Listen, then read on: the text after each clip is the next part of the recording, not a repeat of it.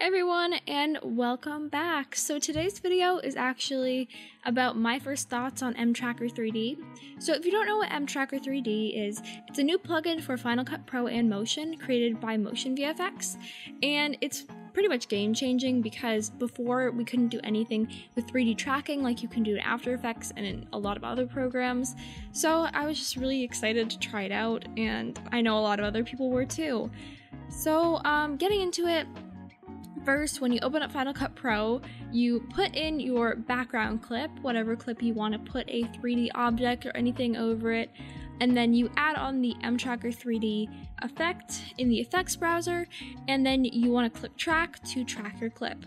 And once you do that, it takes a few minutes, like sometimes it can take about 5 minutes or 6 minutes for a 10-second clip, so that is something to note that it does take a while to track.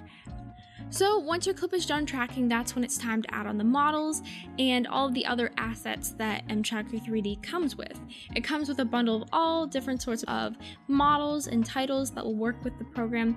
So once you have that, once you place the model on top, then you're going to want to copy the track from the background clip and paste it onto your model track. You'll see it when you click on the model, it'll say paste track, and then that's when you choose the location for your model.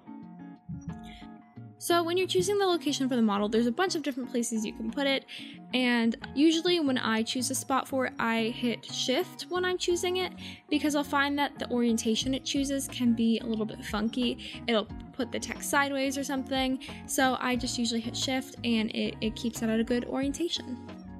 So once I chose a spot for my model, then this is where I kind of had some issues. So first I started out with a video of a table, and I tried putting the shoe model on it. If you remember my attempt at motion tracking a USDZ model in Motion, you'll see that it wasn't the best result, but it was interesting to see how Motion's like a tracker that is built in works. It's just a 2D tracker. And I kind of had some of the same issues when I was tracking that same shot, so maybe Motion's tracker is better than I thought it was.